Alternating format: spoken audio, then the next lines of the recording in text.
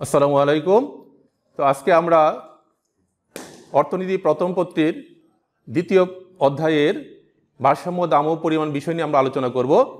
তোমরা ইতিমধ্যে চাহিদা এবং যোগান সম্পর্কে তোমরা ধারণা নিয়েছো।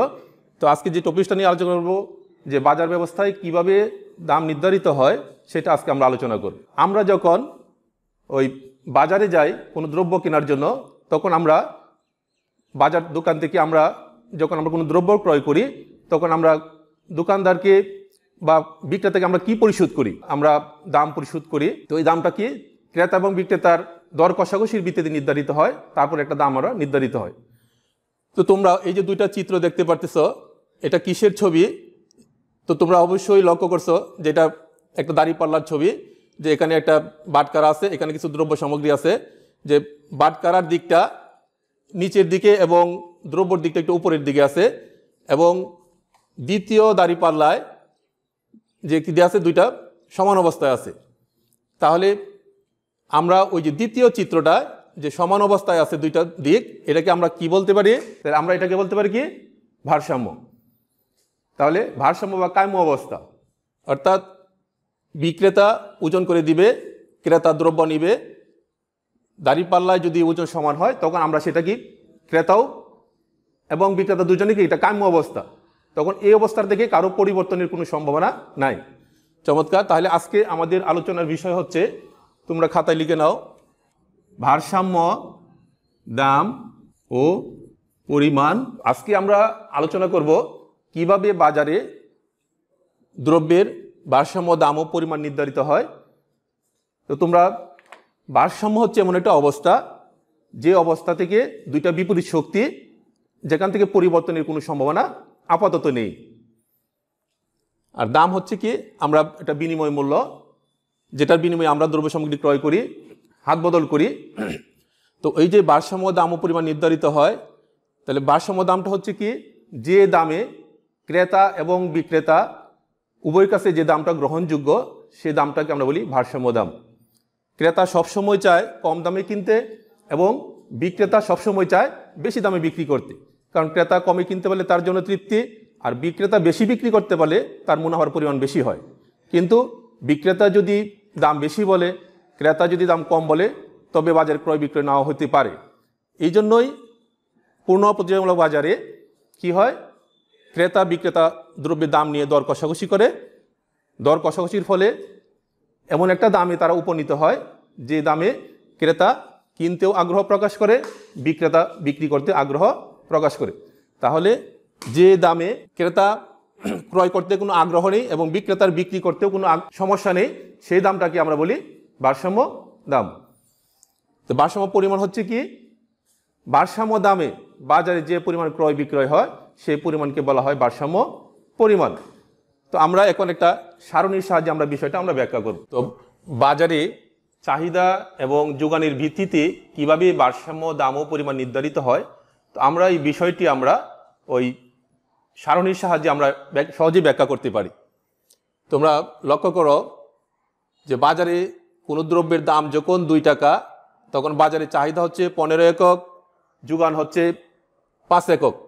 তো এক্ষেত্রে অর্থাৎ 2 টাকা দামে বাজারে যদি চাহিদা 15 একক হয় এবং যোগান যদি 5 একক হয়, তাহলে এখানে কি হচ্ছে, কিউডি গ্রেটার দেন কিউএস, অর্থাৎ চাহিদার পরিমাণ বেশি, যোগানের পরিমাণ কম। তো বাজারে যদি চাহিদা বেশি থাকে এবং যোগান কম থাকে, তাহলে বাজারে কি হবে, দ্রব্যের দামের ঊর্ধ্বগতি পরিলক্ষিত হবে। দাম যদি 2 টাকা থেকে বেড়ে 4 টাকা হয়, তাহলে কি হবে, তোমরা আগেও শিখেছ যে দাম যদি বাড়ে চাহিদা কমবে, যোগান বাড়বে। তাহলে দেখা গেছে কি, দাম যখন 2 টাকা থেকে বেড়ে 4 টাকা হয়, তখন চাহিদা 15 একক থেকে কমে হয়েছে 10 একক এবং যোগান 5 একক থেকে বেড়ে হয়েছে 10 একক। তাহলে এখানে অবস্থা হচ্ছে কি, কিউডি সমান সমান কিউএস, অর্থাৎ 4 টাকা দামে চাহিদা এবং যোগান সমান, যেটাকে আমরা বলতে পারি ভারসাম্য দাম। আবার দাম যদি 4 টাকা থেকে বেড়ে 6 টাকা হয়, তাহলে কি হচ্ছে, চাহিদা আরও কমে হয়েছে 5 একক, যোগান বেড়ে হয়েছে 15 একক।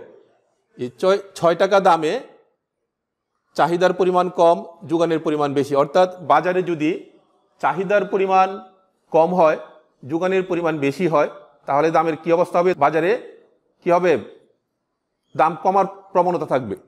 তাহলে দেখা গেছে কি, যে দামে চাহিদা এবং যোগান সমান, অর্থাৎ আমাদের সারণী অনুযায়ী 4 টাকা দামে চাহিদাও 10 একক, যোগান 10 একক, তাহলে এই 4 টাকা দামে কিউডি সমান সমান কিউএস, অর্থাৎ চাহিদার পরিমাণ এবং যোগানের পরিমাণ সমান।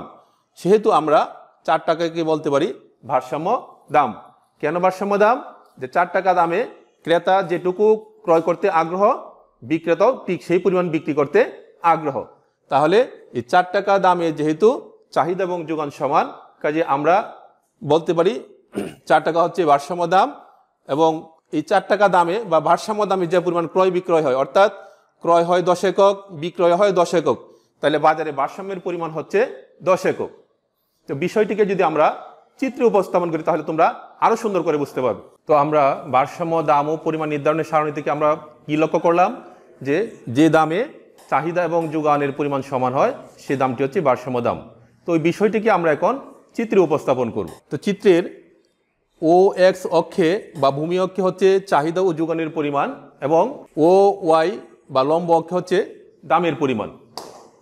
তো আমাদের সারণীতে দামের পরিমাণ ছিল 2, 4 ও 6 টাকা, এবং চাহিদা ও যোগানের পরিমাণ ছিল 15 একক, 10 একক ও 5 একক। তো ভারসাম্য দাম কিভাবে নির্ধারিত হয়?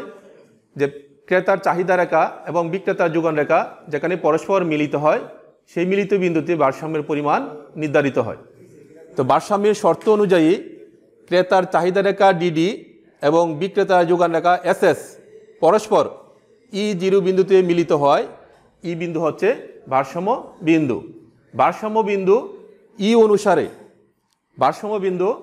অনুসারে ভারসাম্য দাম হচ্ছে 4 টাকা এবং ভারসাম্য ক্রয় বিক্রয়ের পরিমাণ হচ্ছে 10 একক। এই E0 বিন্দুতে ভারসাম্যের শর্ত মিলিত হওয়ায় আমরা কি লক্ষ্য করতে পারি, যে ভারসাম্য দাম পাই 4 টাকা এবং ভারসাম্য ক্রয় বিক্রয়ের পরিমাণ বা চাহিদা ও যোগানের পরিমাণ আমরা কত পাই?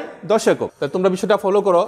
যদি কোনো কারণে দামের পরিমাণ 4 টাকা থেকে বৃদ্ধি পেয়ে 6 টাকা হয় তাহলে কি হবে? তো আমরা আগেও চাহিদা বৃদ্ধিতে জেনেছি, দাম যদি বৃদ্ধি পায় চাহিদা কমবে এবং যোগান বৃদ্ধি অনুযায়ী যোগান বাড়বে।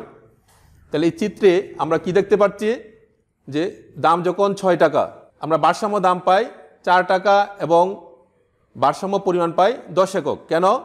যে এই 4 টাকা দামে চাহিদা এবং যোগান পরস্পর সমান। কাজেই ভারসাম্যের শর্ত অনুযায়ী ভারসাম্য দাম হচ্ছে 4 টাকা এবং ভারসাম্য পরিমাণ হচ্ছে 10 একক। যদি কোনো কারণে দাম বৃদ্ধি পেয়ে 6 টাকা হয় তাহলে আমরা কি পাই? তো এই অবস্থা আমরা কি দেখতে পাচ্ছি চিত্র থেকে, যে দাম চাহিদা হচ্ছে 6 থেকে কে পরিমাণ এবং যোগানের পরিমাণ হচ্ছে 6 থেকে এল পরিমাণ।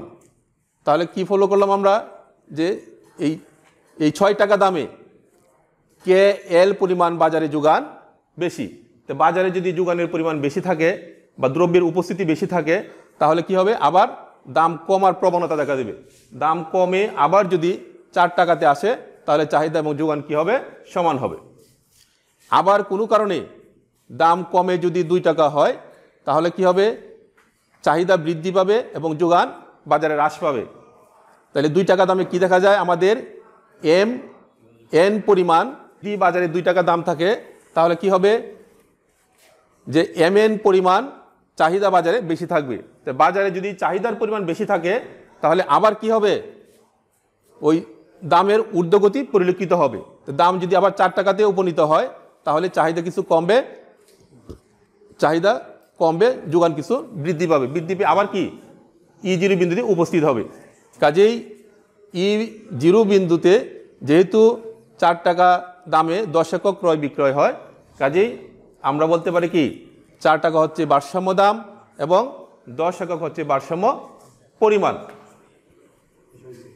তো প্রিয় শিক্ষার্থী, এখান থেকে তোমাদের পরীক্ষার প্রশ্ন আসতে পারে যে এই চিত্রটি অর্থনীতির কোন বিষয়ের সাথে সম্পর্কিত। তারপর প্রশ্ন আসতে পারে এই চিত্র অনুযায়ী ভারসাম্য বিন্দু কোনটি এবং কেন। তখন তোমরা কি ওই শর্ত অনুযায়ী তোমরা এটা বিষয়টা ব্যাখ্যা করবে। এবং এটাও আসতে পারে ভারসাম্য দাম 4 টাকা থেকে বৃদ্ধি পেয়ে যদি 6 টাকা হয় বা হ্রাস পেয়ে যদি 2 টাকা হয় তাহলে ভারসাম্যের কি অবস্থা হবে। কাজে এখান থেকে আমরা অনেকগুলো প্রশ্নের উত্তর আমরা লিখতে পারি। তো সবাইকে ধন্যবাদ। আগামী প্রত্যাশায় আমরা দেখা হবে এই আশায় সবাইকে ধন্যবাদ।